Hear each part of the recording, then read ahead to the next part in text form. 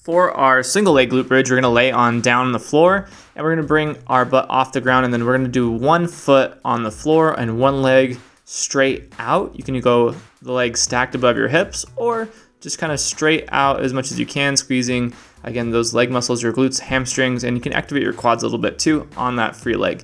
We're gonna focus though on the foot on the floor being pushed through the floor. So nice flat foot.